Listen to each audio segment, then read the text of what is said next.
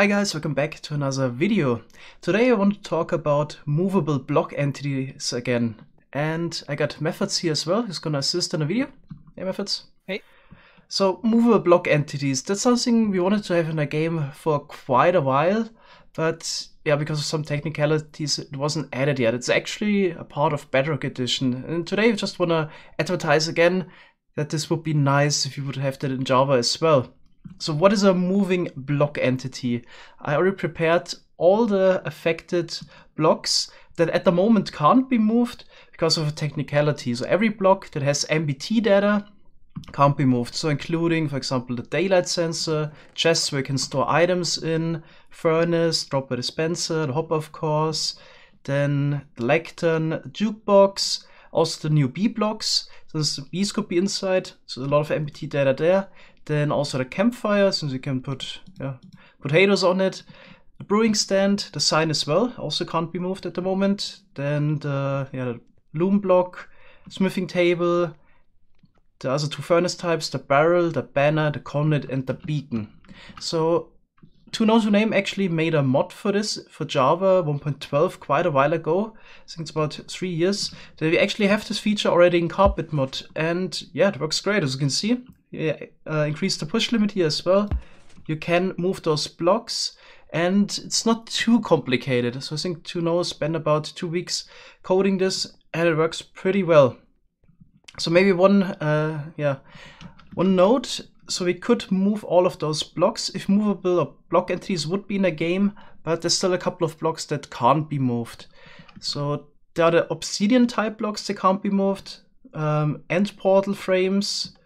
Then it's actually quite interesting. There are heavy metal blocks in the game. What's that called again? The grindstone. And the anvil also can't be moved because they're heavy metal. Then of course the command block, the structure block can't be moved.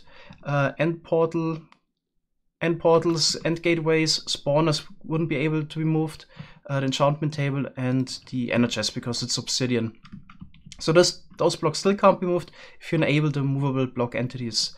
Some blocks we can actually change the state, like the cauldron, which are kind of similar, for example, to the campfire, can already be moved because they don't have MBT data. They just have a block state change if you would fill them up with water. So we already have this in a game, but it's just this technicality that it doesn't work with the blocks with MBT data. Right, so we're really convinced of this feature. We just want to show you some nice examples of what you can do with this feature. So it's really a sandboxy feature. Movable block entities alone are not really helpful, but in combination with a lot of other blocks, they become quite interesting. All right, Methodzz, you want to explain a bit what we prepared? Okay, so the first little thingy we prepared is just a super simple block swapper, which I think a lot of people would love that, to be able to just have this hidden in their wall and be able to switch around their furnaces. And yeah, I think that's about it with this thingy. I've also made a little bit more of a complex one over here. So this swaps 5 blocks in total, where we can really swap through a lot of things, like brewing stand, a furnace, a chest, a lectern, and a jukebox. A jukebox, yeah. I think Mambo Jumbo would like that. All right. Then next example, it's also really helpful for a lot of redstone contraptions. We've actually been playing with the movable block entities on our Skyblock world for over a year now. No problems so far. And even for basic contraptions, you come up with new ways of doing it. Here with a simple item filter. So this would filter the red sand just by pushing up the hopper. So every time you got a red sand block, the hopper is pushed up. If you have another block or item, then it just goes through the system. So even, yeah, you could redesign really the basic contraptions again, and a lot of new ideas really pop up when working with the movable block entities. Here, for example, is also a moving furnace array. I think this is also quite nice. Instead of distributing the items, we just push the furnaces around, and they would be filled up by just 2 hoppers. It's just a different way of doing it. I think it's also quite nice. Alright, so what's next, Methodzz? Over here I just made a very crude and simple item splitter. So instead of using redstone logic to distribute items into these 2 hoppers, we can just fill them into this chest. and turn the whole thing on, and the items will be equally distributed. Yeah, it's just lots of new ways to do stuff. Alright, then next one. Yeah, for example, brewing system. Instead of bringing all the ingredients through hoppers to the brewing stand, we could also just put them in one barrel and park that here on top of the brewing stand. So we prepared it. Got some ingredients here in those hoppers. The barrel would be filled up, and then yeah, we could brew in this case instead strength potions, splash strength potions. Okay, then next one is a favorite of mine. I was working in a factory once where they had a paternoster storage, it was called. Where you can basically swap through rows of boxes, and you could do something similar in Minecraft. So you could swap through chests here. So you could store some items in there and then just cycle through them with a simple piston feed tape. So I think this would be really nice to have in a base. Right, then one of the most powerful combinations would be movable block entities and dispensers, of course. Here we got the first example. We could fill those up with bone meal and bone meal the seeds here. Okay, we got a flying machine that would do that. So I have to bone meal normal wheat seeds up to 4 times to make sure they're fully grown. So that's why we got 2 dispensers that are activated twice each time. At the back we can also do automatic harvesting using the hopper minecart inside of the end rod.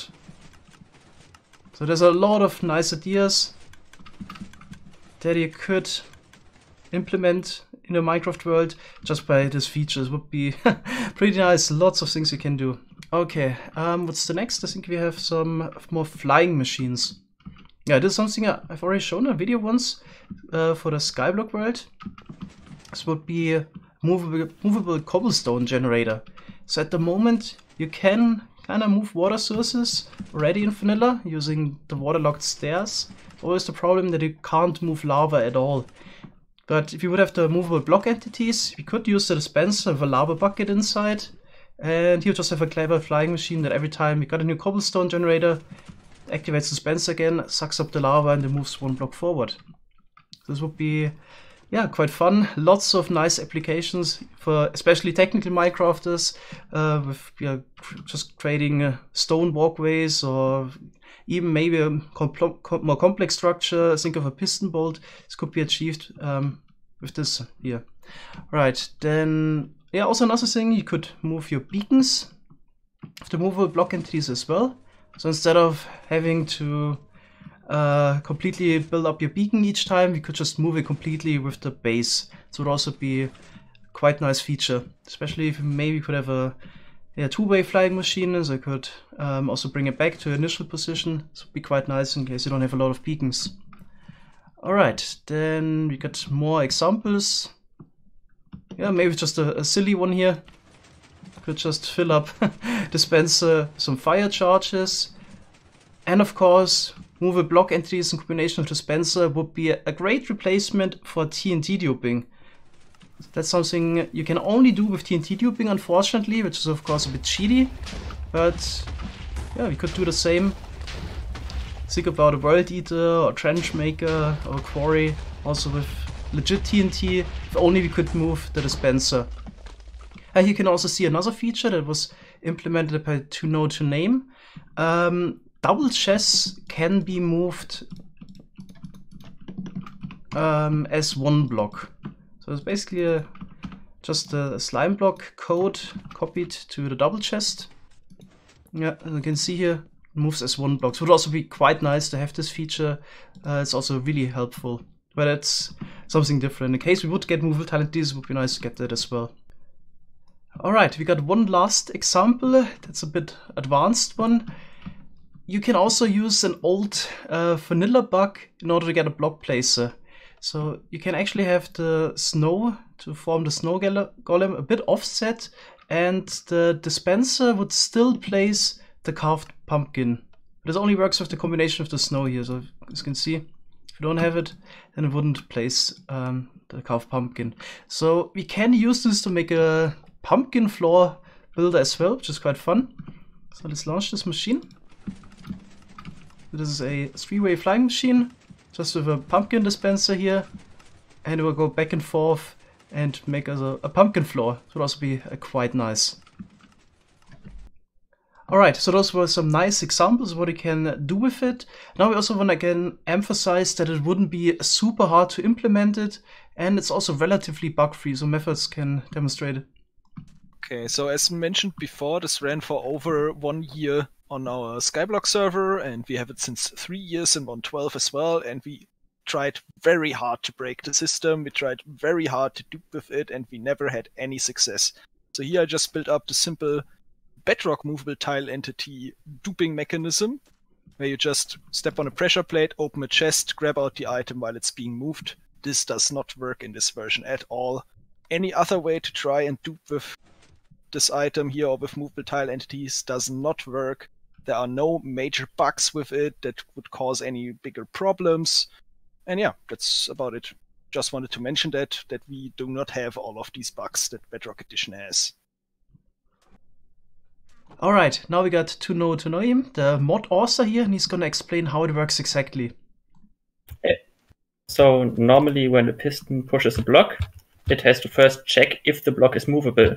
So chests are normally not movable, but if I mod it in, so it just says the chests are movable now and you can push them.